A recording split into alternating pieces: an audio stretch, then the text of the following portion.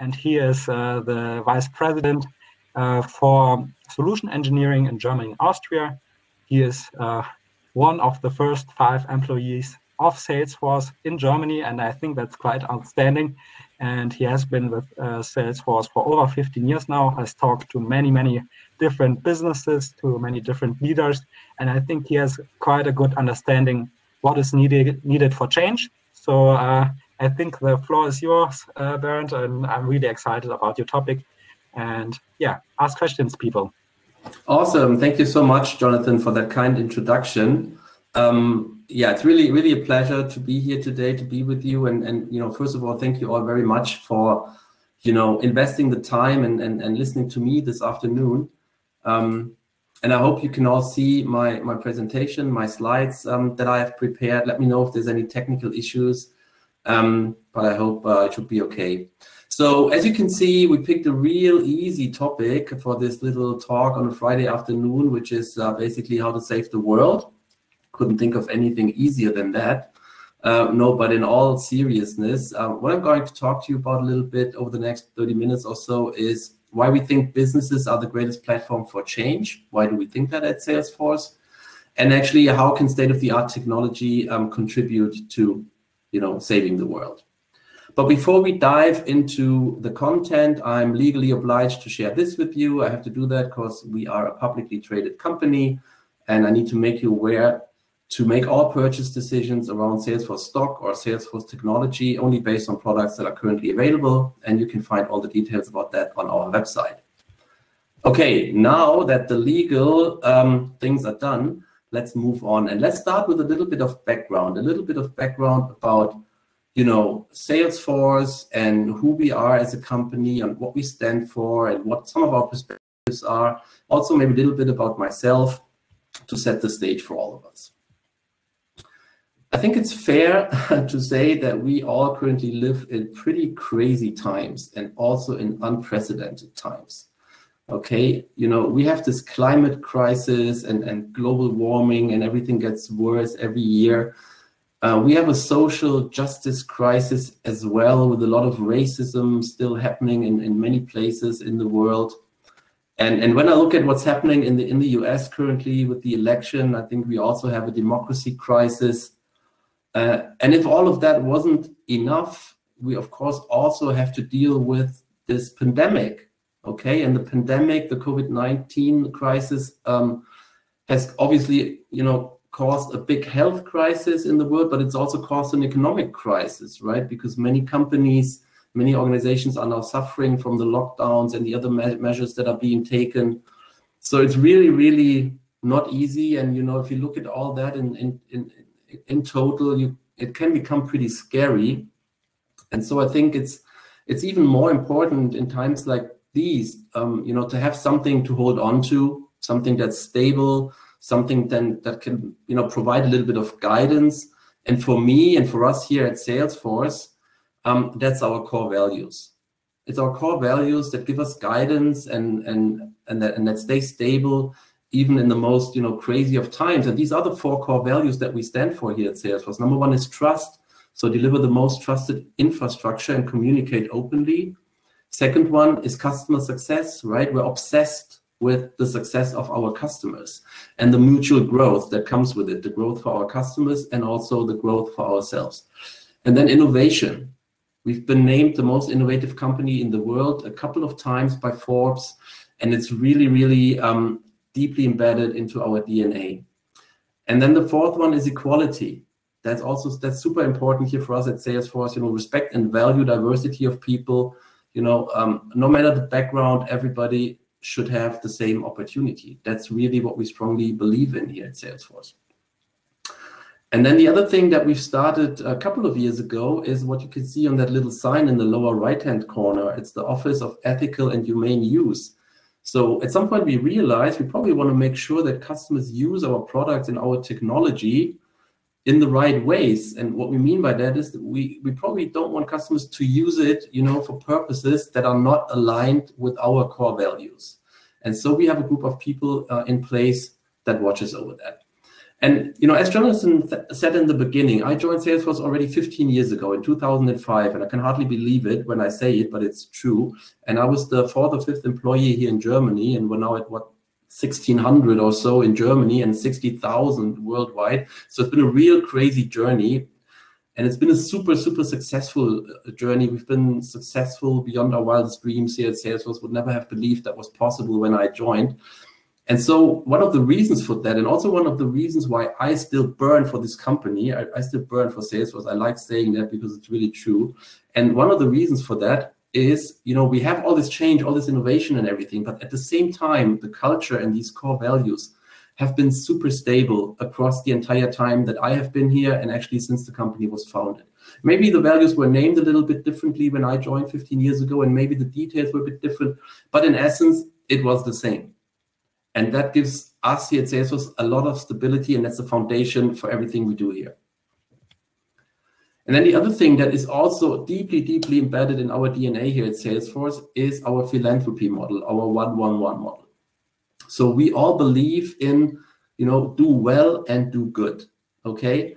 And what does it mean, the 1-1-1 model? It means we give 1% of our time, 1% of our equity, and also 1% of our product to non-profit organizations, okay, and to initiatives and to projects, that help basically make the world a better place. And we like to give back to the communities that we operate in, and we like to give back and do good for and with the people and the ecosystem around us. And what does it actually mean in detail? So 1% of our time, that means every employee here at Salesforce can spend up to 7 full working days per year, fully paid, no need to take vacation, for nonprofit organizations or to work in these projects and initiatives. And so over time, more than 5 million hours of volunteering work have been delivered by Salesforce employees. Then the second one, that's about the money, obviously. So not only have more than $350 million of grants been generated, but the company, Salesforce, matches every donation that we do as employees. So if I donate, say, $30, whatever, to some nonprofit organization, I upload the receipt to our internal system, and the company matches that. Means they give another $30. Okay, and then the product. So more than 40,000 companies, nonprofit and educational organizations around the world use our products, run their organizations on our platform, and they do that for free or at a very low price. And then maybe most importantly, is that multiplier effect that we've seen. So by now, more than 10,000 companies have started doing something similar. So we've been successful, taking that message to the marketplace, and we've inspired other companies. And there's many, many companies and organizations out there now that also have philanthropy models and that also like to give back to their communities. And that's just fantastic. So, but when we start thinking about these things, and when we start thinking about, well, where can I invest my time? What should I do? Where should we invest money and effort and all that? Then I think this list of sustainable development goals from the United Nations is a very good starting point. This is basically the to-do list for us as human beings. These are the 17 areas that are really, really important and that we need to improve. Okay, it's like poverty, hunger, climate, education, equality, all these things. And it has been adopted by almost 200 countries by now, and a lot of effort is going into this by individuals, by organizations, by all kinds of institutions and companies. And Salesforce is very, very committed to these sustainable development goals as well. Okay, but what are some concrete examples of projects that have emerged from that? And I picked this one here, and it's called the 1 Trillion Trees Initiative. And you can go to that website, 1t.org, and you can find all the details about it. It's basically about, making sure we plant 1 trillion trees over the next couple of years. And 1 trillion is a pretty big number. I think it's in German, it would be eine Billion. I think it's a 1 and 12 zeros. So it's a lot of trees. But why is that great? I think that's obvious. We all learn at school that trees are really, really cool because what they do is, convert CO2 into oxygen, and oxygen is obviously a lot better for the planet than CO2. So that's why trees are really cool. And at Salesforce, we have also committed to contribute to that. And so we will grow, restore, and conserve 100 million trees over the next decade, over the next 10 years. That's our commitment. And we've already started, and there's also a website out there where you can track progress, you know, where we share with the public what we've already done, where we are with our goal here.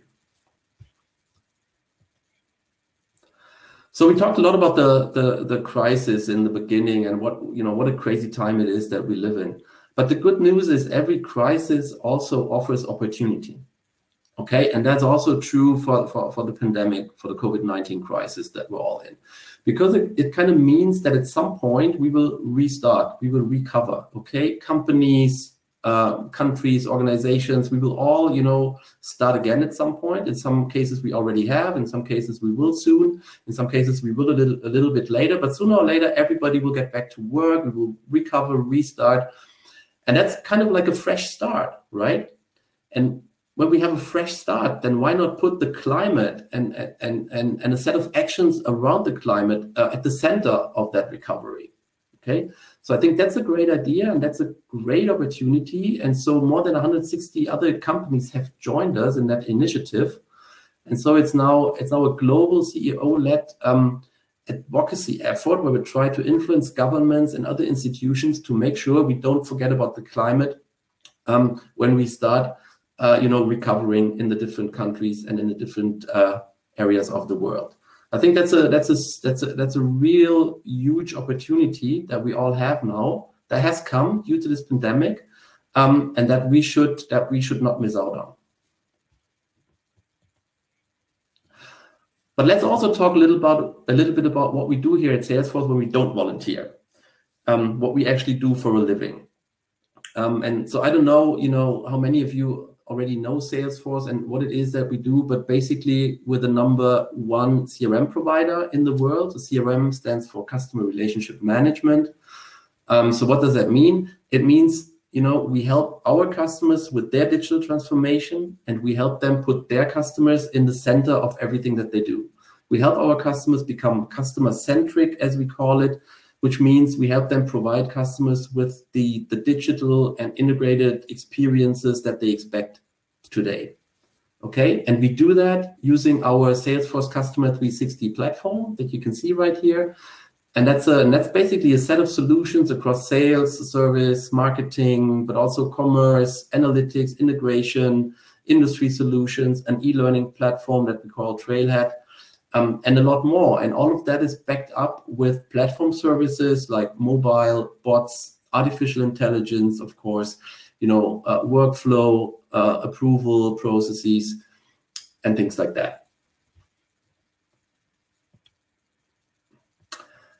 And so that's part of the title of my presentation today, right? Business is the greatest platform for change, and that is something that our founder, and he still is the CEO of Salesforce.com, Mark Benioff, strongly believes in. Business are a great platform for change. Why is that? It's because companies have money, we have the employees, so we can spend time, we have all the assets. We actually, as companies, have a great opportunity to do good and to make a difference. And here are a few examples of things that we've been able to do here at Salesforce over the years and that we are planning to do going forward. So in the area of equality, for example, we've donated $1 million to the National Association you know, for colored people. So it's about the advancement of colored people. We've given them more than $1 million. We have doubled our representation of Black employees in leadership positions in the US mainly. We have given more than $1 million to diversity workforce groups. We will spend $100 million with Black-owned businesses going forward. So we will purchase and buy things that we need here at Salesforce from Black-owned businesses going forward. We will donate $200 million to organizations advancing racial equality and justice, and $100 million are to be invested by our investment firm, Salesforce Ventures, to Black and underrepresented minority founders. And then in the area of healthcare, over on the other side, we have paid for 50 million pieces of personal protection equipment, PPE, so things like masks and gloves and so on for hospitals, for example. We have donated more than $20 million to frontline organizations dealing with the implications of COVID-19. And in the area of education, we have partnered with other companies like Apple and Google to provide free online learning resources to enable at-home learning. So these are some of the things we've been able to do as a company.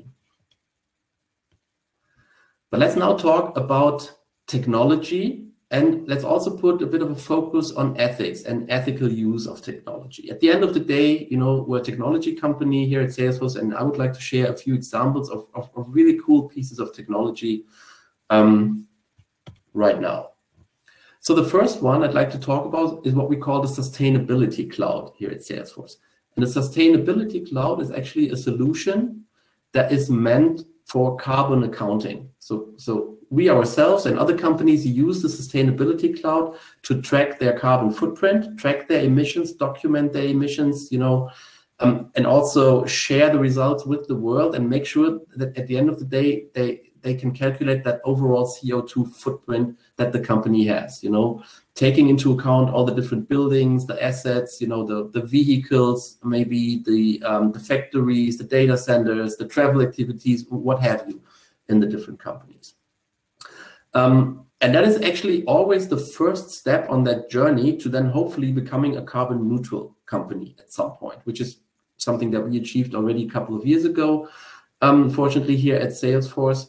And we're now trying to help other companies on that journey. And there's actually an interesting, you know, story and history behind the sustainability cloud, because it has emerged from our own requirements to do carbon accounting and calculate and you know, publish and share our own carbon footprint. And when we started doing that many years ago, we did it with spreadsheets, okay, like many other companies do. And that has, you know, that has turned out to be a very cumbersome, slow process with lots of mistakes and not really integrated and really, really difficult. And then at some point we decided, hey, why don't we go ahead and use our Customer 360 platform to build an application, a solution for this purpose. And the platform is actually meant for that. It's meant to be able to build solutions and applications on it. And so we did, and then we ended up with the sustainability cloud, which is now a much, much better way and a much faster way and a much more accurate way to do our carbon accounting and also publish and share the results with the world. And then we've productized it, and now we've taken it to the market. And now we sell it to other companies, you know, that look for solutions to do their own carbon accounting and then hopefully also become, you know, carbon neutral at some point. And here's another example of a really cool piece of technology as far as I'm concerned. And it has to do with the Benioff Ocean Initiative. So that's an initiative to actually, you know, keep the beaches and oceans clean and safe. And it's an initiative supported by Lynn Benioff, the wife of our CEO and founder, Mark Benioff. And what's actually happening here is the following. So there are drones, you know, flying over the beaches in California, and these drones record video material. And that video material is analyzed in real time using AI technologies like image recognition, computer vision, and other stuff. And what we do there is we actually keep track of sharks, right? We try and keep track of shark activity, you know, and when certain, you know, risk levels are hit, when there's too many sharks in certain areas, then the system actually automatically dispatches safety workers that will then go to these beaches, warn the people, make sure everybody is safe. And that's something really, really cool, I believe, that can be done with modern technology, with artificial intelligence today. But as soon as we start talking about artificial intelligence, we also need to look at this, right? Because there are still many, many issues and concerns about artificial intelligence. So in some situations, it has led to biased decisions against minority groups. It has been problematic sometimes in recruitment decisions. So when it was about who should we hire for a certain job, who's the best candidate. Sometimes people were not given the same, you know, opportunity. The systems were biased, as I said. You know, things like facial recognition can be difficult. And so there's lots of concerns and issues actually that really need to be taken seriously. And that has actually led to many executives, you know, walking away from some of these AI solutions because of these issues. So therefore, we think it's really, really important for companies, and we have it ourselves as well, to install an ethical AI practice, right? So an instance that makes sure, you know, artificial intelligence is developed and used in an ethical way. And why is that important? Well, first of all, it's important from an internal perspective because it can help create focus and direction. It can guide the research and development teams. It can set boundaries in terms of what can and cannot or should not be done. So that's important. And also from an external perspective, customers actually care about what companies do with AI and whether it's ethical or not and how they make sure it's ethical. So that's key too. And then also from a competitive perspective, it can really become an important competitive differentiator because customers typically prefer to buy from companies that have something like that in place. And so the bottom line is here at Salesforce, we think there's 5 pillars that really, really are important when we think about ethical usage of technology and ethical usage of artificial intelligence more specifically. And that's what we do ourselves, and that's what I believe every company should do. So first of all, it needs to be responsible. Okay, so we need to safeguard human rights, and also the data that's being used needs to be protected at all times. It needs to be accountable, so constantly seek and leverage feedback, guidance, and run internal reviews. Make sure we improve over time, make sure we play within the boundaries that we've set for ourselves, and don't go beyond. It needs to be transparent, so we need to strive for model explainability, clear usage terms, and ensure customer control of their own data and models. So let's be fully transparent about everything we do in that area. And then, of course, it needs to be empowering, right? So generally speaking, AI should promote growth and increase employment and benefit society as a whole. It can be a good thing if it's being used in the right way. And then also it needs to be inclusive, okay? It needs to respect the societal values of all those impacted, not just the ones that create the models and the AI technology, but also the people that it's being applied to or that it's being used by. So these are the 5 pillars that we respect here at Salesforce and that we think any company should respect. Okay, and as we're approaching the end of the presentation already, and I hope I'm doing well in terms of time, I would like to share my call to action with all of you. And it's actually a call to action, for companies, for organizations, but also for us as individuals. So for companies, and also as you think about what are the companies that you maybe want to work for at some point, you may want to pay attention to this as well. So companies should have a set of values, and they should operate based on these values. And of course, these need to be good values. And when you think about companies you're interested in, then make sure the values of that company match your own values. Then secondly, establish a philanthropy model.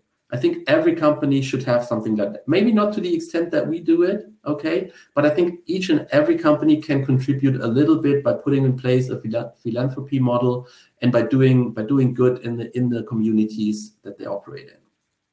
Become carbon neutral. I think in 2020, each and every company should have that goal. Maybe it's not going to happen overnight. Maybe it's going to be a journey, right? Maybe some companies, first of all, need to start doing the carbon accounting. Maybe they first need to start, to find out what is actually the CO2 footprint that we have. Maybe that's the first step. That should always be the first step, probably. But then embark on that journey and set yourself the goal to be carbon neutral as a company at some point, okay? And then last but certainly not least, ethical use of technology and AI in particular. Let's make sure we do the right things with technology. And so what can you do, each and every one of you?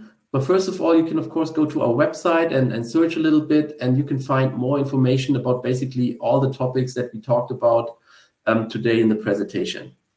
Then secondly, what I would recommend doing, you can sign up for free on our e-learning platform Trailhead, trailhead.salesforce.com. It's for free. You can sign up and you will find sessions and courses and trails, as we call them, again, about all the topics, almost all the topics that we talked about today in the presentation. And last but not least, if you're particularly interested in artificial intelligence and ethics around artificial intelligence, please go to einstein.ai/ethics. Einstein is our internal name for our AI technology, and you can find a lot more information and detail about that. And let me finish the presentation with this bold statement. I was asked to make a bold statement when I was first approached and asked, to present in this session here today. And the statement I came up with is this: at the end of the day, only people can save the world. However, people leveraging leading edge technologies are far more likely to succeed. Thank you very much. I think we're open for questions now. Yeah, thanks so much, Bernd, for this interesting presentation and talk. I think now many people know a little bit better what Salesforce does, what they do, and how they are trying to make the world a better place. And we have received some questions, and I will just read them to you, or try to shorten them, and then hopefully you have a good answer to that. So there's one question or two questions about this customer 36 or 360. Customer 360, yes. Yeah, 360, where you talked a bit about sustainability, I think. And Thomas asked if that is well received by your customers, if it's really like part of your value proposition that you have in sales meetings, or yeah. That's the question. Yeah, I think you referred to the sustainability cloud that I mentioned in the presentation. And yes, there's huge interest in the marketplace. Sustainability is a topic in every board, for every C level, for every executive, in every company, it is a topic. And we make it part of each and every pitch and each and every conversation that we have with customers. Whether the customer has asked about it or not, we always make sure we position it. We always make sure we make our customers and our prospects aware that we have solutions for this that we use internally and that we also have quite a few customers for already. And we make it part of every conversation that we have with customers. And the interest is huge. It also goes a bit in the direction that Salesforce has hugely been involved in the current crisis. So, for example, I think Tableau has set up a dashboard concerning the coronavirus, and there's this new initiative, I think it was work.com or something, yes. where they help people to open up. And I think that's also kind of related to that question, because it's also about making the world a better place. Are you in any way involved with these initiatives, or have you some background information maybe in this direction? Yes, I was. I mean, when this whole crisis, the pandemic, I mean, when it became clear that this would be something that we will have to deal with over a longer period of time, then of course we started thinking about again technology, because we're a technology company. So we started thinking about technology and solutions that we can maybe come up with to help people and companies and organizations in this crisis. Okay, and so one of the results of that, and you mentioned it already, was actually work.com.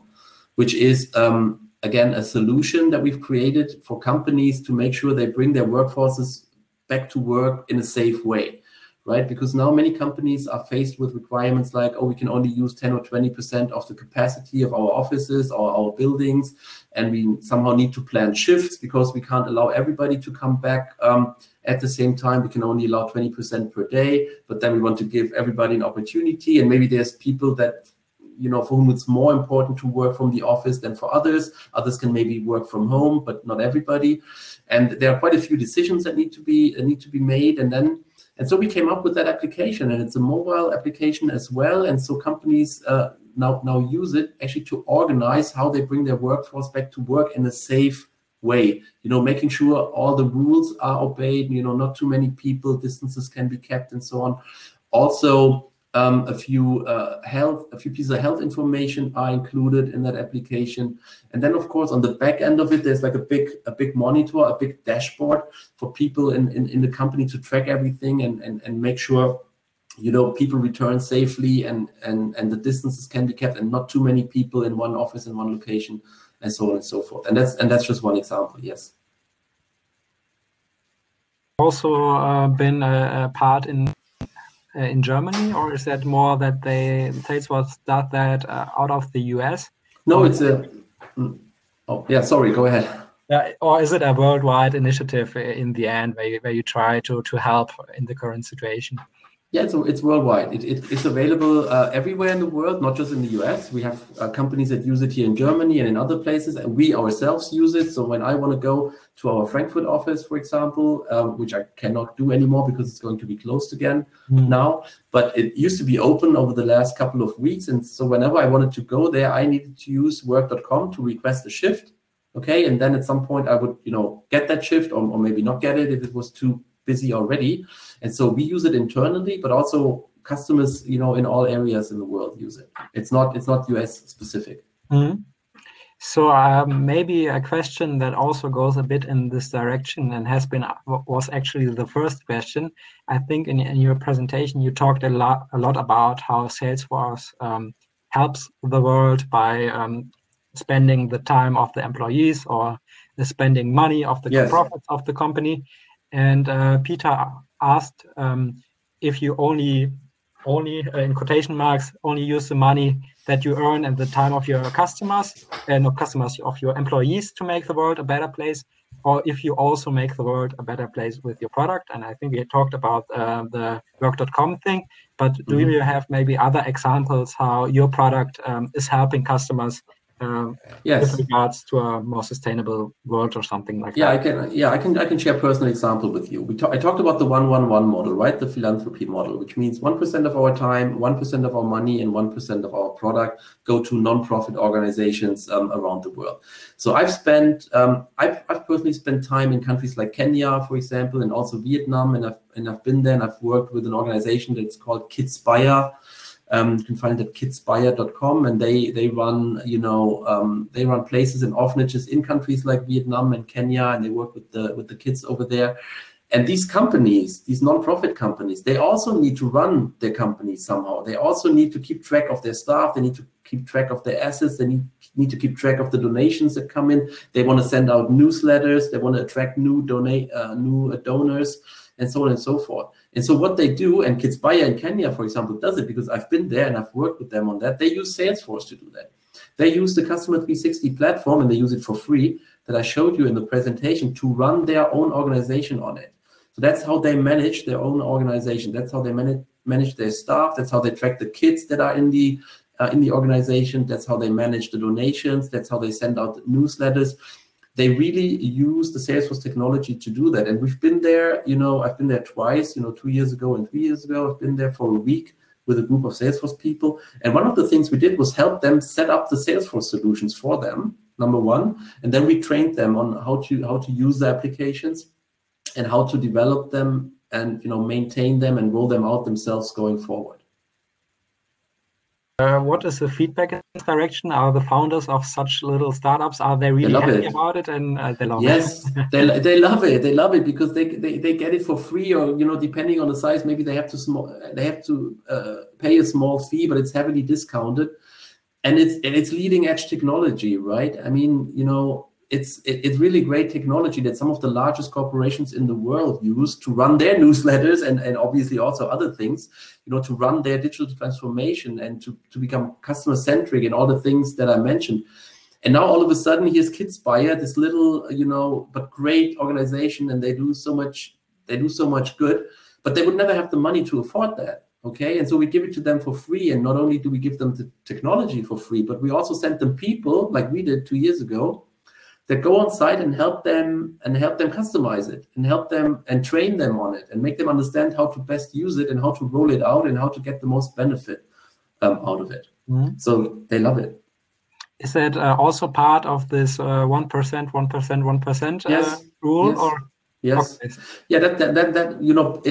So the example with Kidspire in Vietnam and Kenya covers all 3 dimensions of the 1-1-1 model. First of all, Salesforce people went there using the 1% of our time, the up to 7 days a year that we can spend for purposes like that. So we use that time to go there and help them, number one.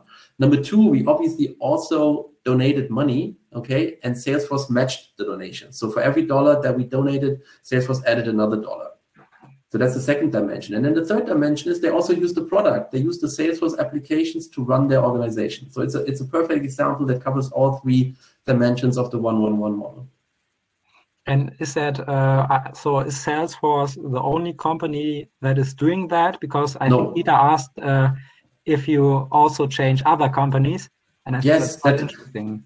Yeah, absolutely. I think I briefly mentioned it when I talked about the 1-1-1 model. It's that multiplier effect that is maybe the most important aspect of it, to be honest, because we managed to inspire more than 10,000 other, not we alone. It's not us alone. Don't get me wrong. I mean, we're maybe on the forefront of this, and we were very early with our 1-1-1 model because it started on day one when the company was founded in 1999. Okay, so we were early, but we're clearly not the only ones. But now there's more than 10,000 companies out there that have similar philanthropy models. Okay, and I think we've played a role in inspiring these companies and in creating this multiplier effect. And so yes, that's maybe the most important aspect of it. Make sure we can take other companies also onto that journey. Okay, very, very cool that you are not the only ones that are doing it. Maybe more in the direction like one of Tech Academy actually asked how you differentiate yourself from other competitors. But before we go into that question, are some of your competitors or direct competitors also part of this initiative, or are they not? Well, they have their own models. I mean, I think almost every company of a certain size, at least, and clearly all of our main competitors, they also do good. Okay, they also have models, philanthropy models like that. It's probably not the same. It's probably a little bit different here and there, but they also do this. What I'm not sure about is really, frankly, honestly, is whether it's as deeply embedded in their DNA as it is in ours. Because when you come to Salesforce, from day one, you will be exposed, and you will feel that everybody in the company, each manager, each employee, encourages you to do this. Okay, so it's not something that we put on the website and then don't really do, right? We don't say, well, you have 7 days, but please don't use them. That's not what happens. We encourage people to do. We encourage people to go beyond 7 days. It is really, really part of our DNA. And when you start at Salesforce, you go to boot camp, which is the first week or so where you learn all the basics and everything. You will do a volunteering activity in your boot camp week, right? And you know what? That was the case when I joined 15 years ago. In my boot camp week, the last day was volunteering, or half the afternoon of the last day was volunteering.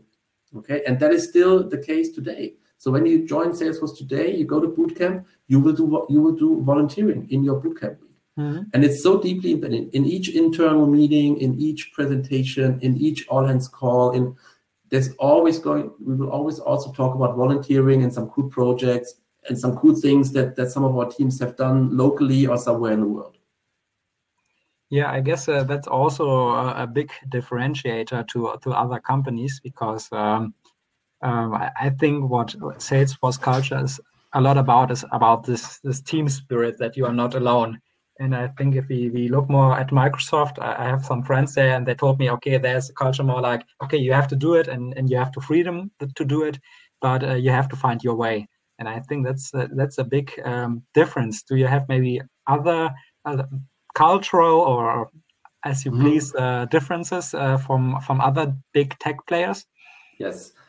So I'm being asked that question a lot, as you can imagine. So customers ask me, people ask me, well, what's different? How do you differentiate? What's different compared to SAP, Microsoft, Oracle, or I don't know, Adobe, any other tech company? And that's obviously a tough question, right? Because I have a lot of respect for all these companies, a lot of respect. I mean, they're all great. They all do great things. They're all smart. They're all really good companies and really good places to work. I, however, burn for Salesforce, right? And trust me, I would have had the opportunity to go to SAP, Microsoft, or any other place over this journey of 15 years, but I never did, because I think this is, for me, it is still the best place. Okay, and the answer to that question always, relates back to the core values that I talked about. These 4 core values that we have, trust, customer success, innovation, equality, match my personal values that I have as a human being perfectly. And I know that Salesforce really lives these values, right? So, the innovation is obviously super important for our customers, because when you decide for Salesforce, when you choose us as your partner, you know that it's not going to be right only for now, but we're going to be the best partner for you over the next couple of years, because we innovate. There's 3 versions every year of our products with lots of new features and new values and so on. So that's cool. Then equality is super important. Everybody at Salesforce has the same opportunity. Okay. And then customer success, and that's also a key component. We are obsessed, that's the way I like to say it, we're obsessed with the success of our customers. We want to make our customers successful. Okay, and we make every effort to make that happen, right? And that is, that combined with the success that we have, the journey that we're on, the growth that we're seeing, that makes Salesforce, for me personally, the best place to be. And I think it's it differentiates us from many others as well. I think these are really great last words for this session. We only have 2 minutes left, and I think it would be a little hurry if we would ask the last questions. But is there any possibility that people can reach you or one of your colleagues if they have any further questions? Is there an email address or a LinkedIn page or something? Yes, absolutely. I don't really know how we have set this up, but certainly we can be available for questions. And I don't know whether we do that via Catherine or one of the other colleagues that are involved here. But yes. Absolutely, yes. Maybe Catherine can write something in the chat for the people that are interested in getting to know Salesforce a little bit more or a little bit better. And I think that's it. I'm really, really happy about this session. It was really interesting. Thanks for your time, and also thanks for wearing the Tech Academy t-shirt. I love it. Thank you very much for my t-shirt and for the Appler. Yeah, thank you. Okay. Thank you all very much. Be safe, okay? Thank you. Yeah, so bye-bye. I think for the others, we have a little a plan for the end, and you can join. I think it's on the Bühne or the official stage. See you there, and I guess there's a little networking session afterwards. And yeah, thank you for your attention, and have a great day.